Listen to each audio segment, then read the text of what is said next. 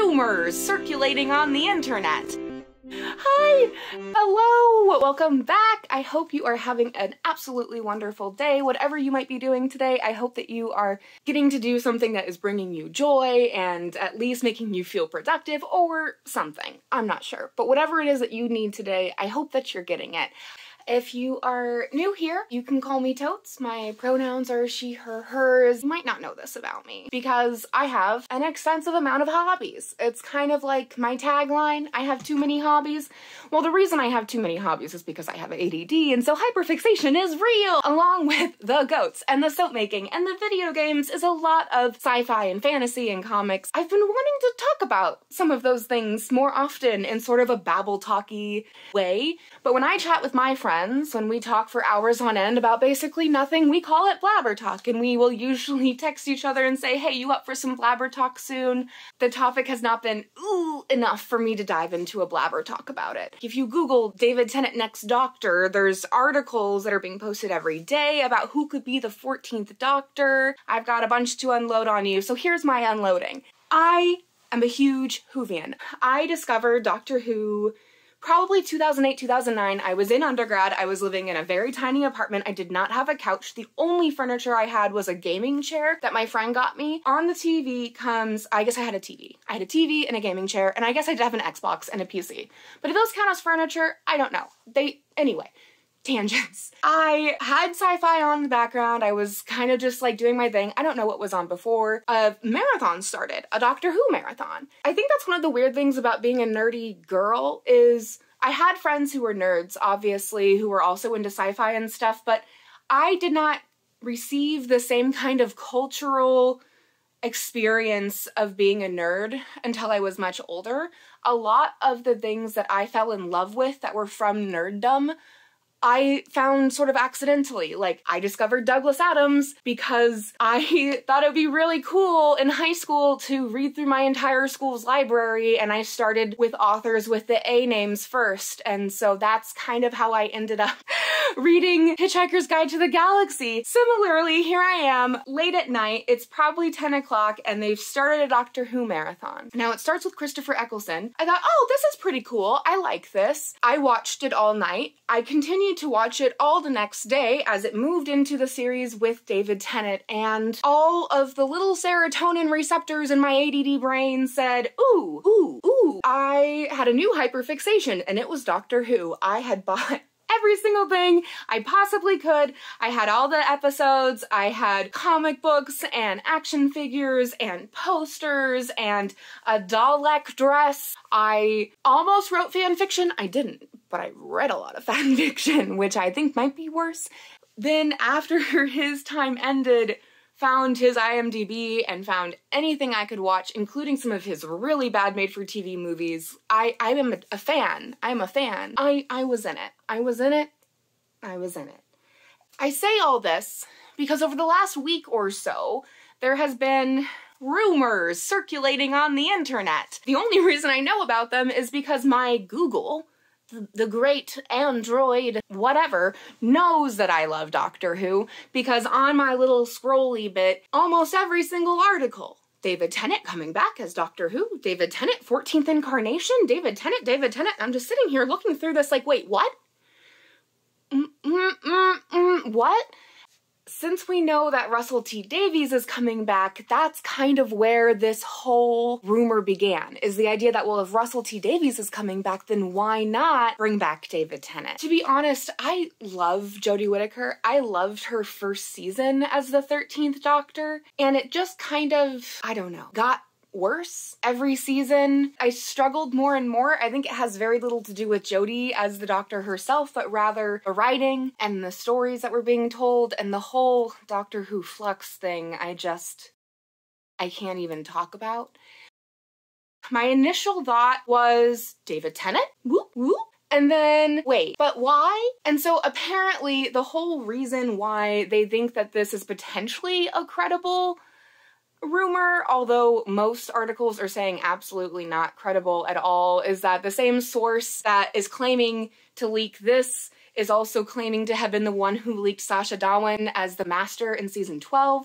I don't know if that's a really good you know, reason. I have gone kind of back and forth on this, even as I'm blabber talking to you all today. I don't think it's an actual real life reality, just because it would be the first time it had ever happened. And as much as I would love to see Tennant on the screen again playing the Doctor, I just don't know if it would make sense. I mean, gosh, has it been 10 years? Is he 10 years older now? And so why would he reincarnate himself as an older version of himself? That doesn't make sense to me as somebody who has been obsessed with David Tennant. I think that what it comes down to for me is if David Tennant is the 14th Doctor, what would make sense about it? There's the logistical things of us coming up on the 60th anniversary of Doctor Who. There is something kind of bookendy about him being there as the 10th Doctor for the 50th anniversary, and then now being the new 14th Doctor in the 60th anniversary. There's something like that's kind of cool about that, I guess. There is the fact that Russel T Davies is back. We don't really know what we're going to expect from him because a lot of his work has changed in the last 10 years. Like, a lot. I'll link a video below from Council of Geeks as they kind of talk deeper about Russel T Davies, what people are expecting from him coming back, and also what we might be getting, considering what he's been up to over this last whole decade. One of the things that always struck me about Tennant's series was how Tennant left it, how the 10th Doctor left. I don't want to go. It definitely hit close to home. Would it make sense in the same way that, you know, in theory, like the way that they described it in canon is that the Doctor became Matt Smith because after losing Rose and everyone, he just kind of wanted to be a kid. That his portrayal of the Doctor was a younger portrayal. And then after Matt Smith, we had Capaldi, and Capaldi was kind of giving off the older, more, you know, grumpy kind of vibes. And then we have Jodie, who's someone completely different and new. And so I wonder if there could be an argument made for the reason why the Doctor came back in an incarnation that he's had before, but 10 years older, is because there are things that need to be fixed. I don't know. I guess on the one hand, I could see how that could work. And if anyone was going to do it, I think that Russel T Davies could do it justice. I think. But then on the other hand, so many reasons why not. And I say that as somebody who absolutely loves David Tennant, absolutely loves the 10th Doctor, would love to see what he could imagine the 14th Doctor to be like, even as playing the same sort of character, but with more years of experience and memories. And if you take in Flux as canon, which I don't know if we're going to, even more years of memories and experiences. And so, I don't know.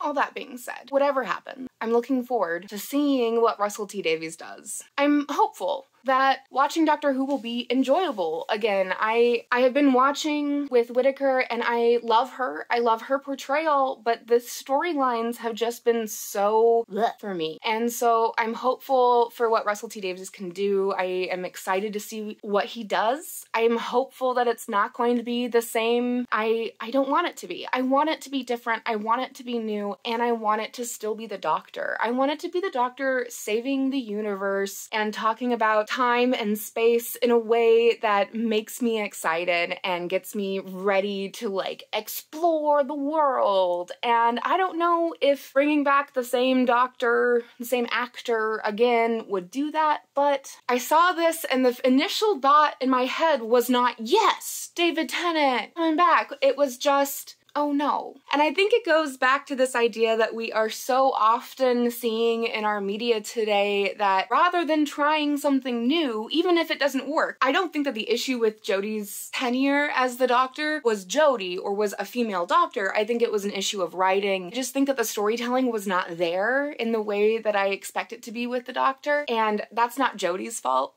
It's just not. Honestly, when her first season came out and I binged all of that, I was at the same sort of level level of fandom about Jodie as I was about David. With all the reboots and rehashes and prequels and sequels, my hope for the Doctor would be that they would try something new. I would love to see, I don't know, maybe a person of color as the Doctor, especially now that with the Flux story, if it is going to stay canon, there can be an infinite number of incarnations of the Doctor. We don't have to have limits. Why are we still trying to put limits? I think that that's probably my biggest thing around this is, as much as I would love to see David Tennant as the Doctor again, and honestly, if they bring him back, Lord knows I'm gonna watch it. I just think that I would rather see what Russel T Davies can do, especially as we continue to see the BBC as a whole, particularly BBC News, continue giving platforms and voices to transphobic speakers, and I'll link some videos below about that, but I can't talk about the BBC without mentioning that big, glaring, major issue. And I know that the production company that does Doctor Who is separated from BBC News, but they're still part of the same overall conglomerate, and so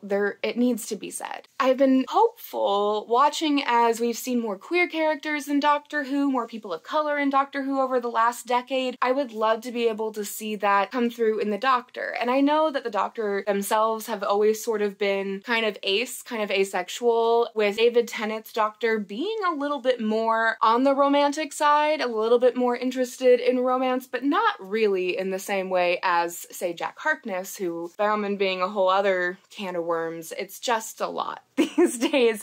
And there's just a lot surrounding Doctor Who, and so I don't know if the series needs a long break like it had between the 80s and the 2000s, or if Russel T Davies can sort of recapture that excitement and joy and hope that I had when I first discovered Doctor Who. But I'm also still very reticent, because I think that as much as the articles and things are just saying it's a random rumor, that it's not very likely that David Tennant will come back as the 14th Doctor, the reason why it's catching attention, the reason why there are so many articles about this right now, is because a lot of people are wondering.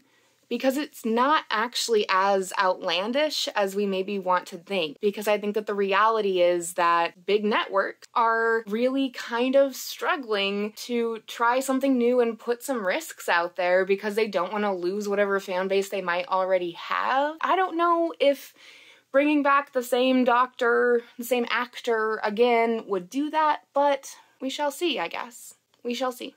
I hope that you have an absolutely wonderful day. Thank you for blabber talking with me. I would love to hear what you think. Would you be happy about David Tennant coming back as the 14th Doctor? Would you prefer somebody new? Who do you want to see as the Doctor? If you liked this video, if you want to continue to hear me do blabber talking about stuff that I'm obsessed with, like, subscribe, I don't know, that stuff. It helps me a lot, especially since we're new and I guess growing, which is awesome, but I would love to hear from you guys. And I hope that you have an absolutely fantastic day. Bye.